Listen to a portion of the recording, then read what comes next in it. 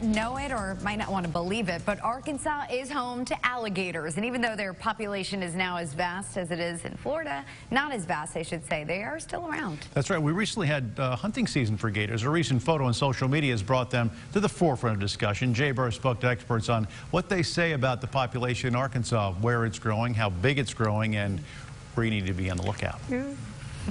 A recent picture of an alligator in Lake Hamilton actually turned out to be just a log, but Game and Fish tells me that alligators do reside around Lake Hamilton. Don't be surprised to see them out and about, but it is rare.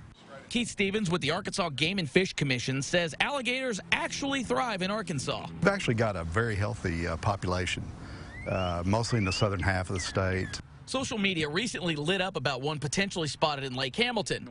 Stevens said while that specific picture is a croc and is actually just a log, they do tend to live around areas of water. They've been in Lake Hamilton before. We've had other sightings of them, so it's not totally unusual to see them, but it's rare. Stevens said they tend to stay in lowland areas where they can potentially catch fish, small mammals, and birds, and will avoid highly populated areas. They're usually going to be in areas where there's not as much boat traffic.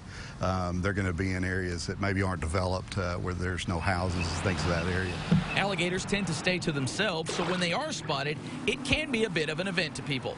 But Stevens said there are all types of wildlife in Arkansas, and people shouldn't be surprised to see it on occasion. We have the same thing with bears, during the spring when they start coming out, and we get a lot of people in them, and they get a little crazy about seeing a bear. It's the same thing with an alligator. Stevens said that the key to any interaction with an alligator is to not interact with them. But they're not out to get you.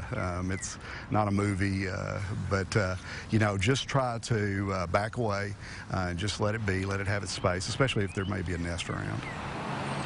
Stevens also says that there is a robust enough alligator population in Arkansas that there's actually a hunting season for them, which is usually in the fall. Now, some of those alligators that have been bagged in the past have measured around 12 feet long, but Stevens says on average, alligators in Arkansas range from 5 to 6 feet. In Lake Hamilton, I'm Jay Burr.